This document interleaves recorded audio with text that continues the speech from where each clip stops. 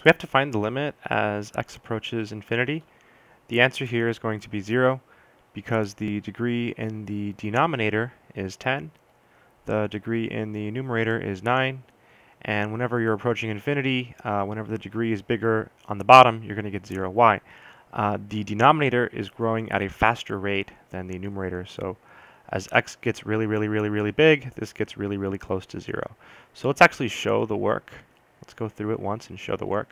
So we have the limit as x approaches infinity. And so what you can do is divide everything by x to the 10th. So you'll have x to the 9th minus 1 over x to the 10th. And then here you have x to the 10th. And on the bottom, you have the same thing. You have x to the 10th over x to the 10th plus 4 over x to the 10th. You might say, wow, why can you do that? What we really did was we took x to the 9th minus 1 over x to the 10th plus 4. And one way to think about it is we multiplied by 1 over x to the 10th over 1 over x to the 10th. And then when you distribute, you get what we have over here. All right, let's keep going. This is the limit. As x approaches infinity, here you're going to get 1 over x.